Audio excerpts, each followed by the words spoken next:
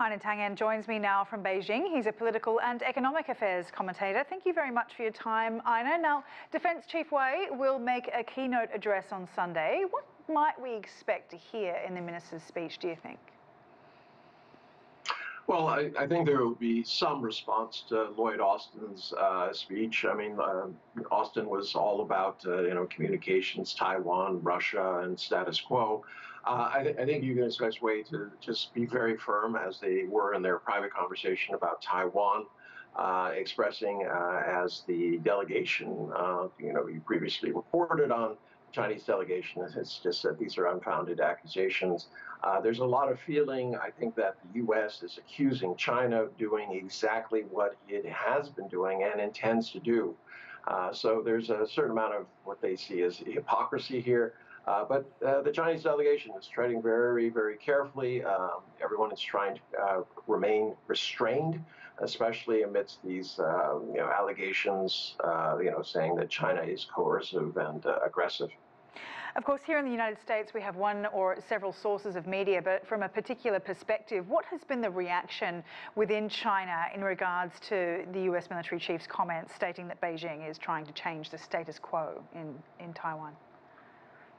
Well, there's just a sense of irony. I mean, from the Chinese side, Lloyd Austin talks about changing the status quo, but when you start looking at the ramped up military sales, tens of billions of dollars over these last years, the enhanced engagement, the direct communications between high-level American officials and Taiwan, trying to push Taiwan into United Nations groups, actively, fanning what Beijing sees as this kind of separatism, while at the same time claiming that it's all China.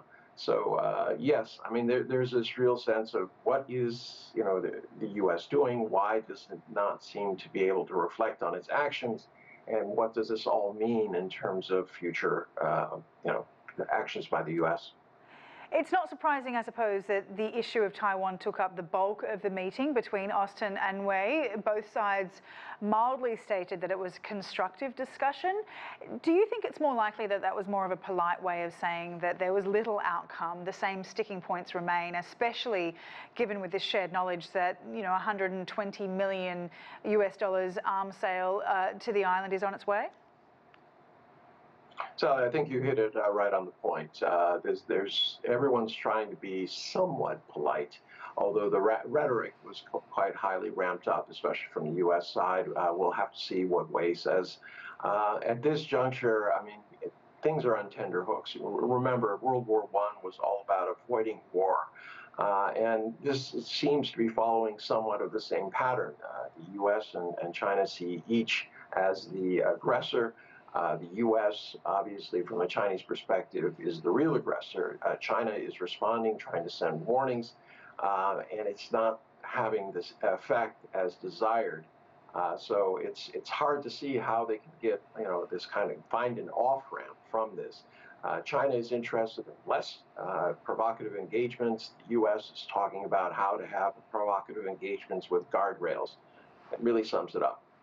Now, of course, Taiwan has been the big headline issue that both sides have been responding to, that media outlets have been covering. But are there any other issues that the broader public need to know or watch out for, especially given rising inflation and the fears that a recession is headed our way?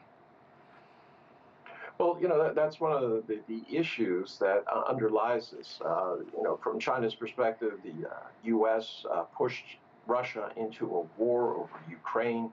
I don't know how many of the august political forefathers of Russian diplomacy from the U.S. have said that going into Ukraine means war, and that includes the current head of the CIA, Casey. He said that 10 years ago. So China is scratching ahead. What exactly does the U.S. Intend to do? And it's very, all the delegations on orders to remain very calm, given this kind of unknown which is going forward. But yeah, I mean the big issue is inflation, food insecurity, energy shortages. This could lead to civil unrest and strife. In this particular regard, The president of Ukraine's last comment is correct about political instability and the costs that are going to be to the rest of the U.S., rest of the world. Einar, thank you so much for your time. Einar Tangen there, political and economic affairs commentator in Beijing.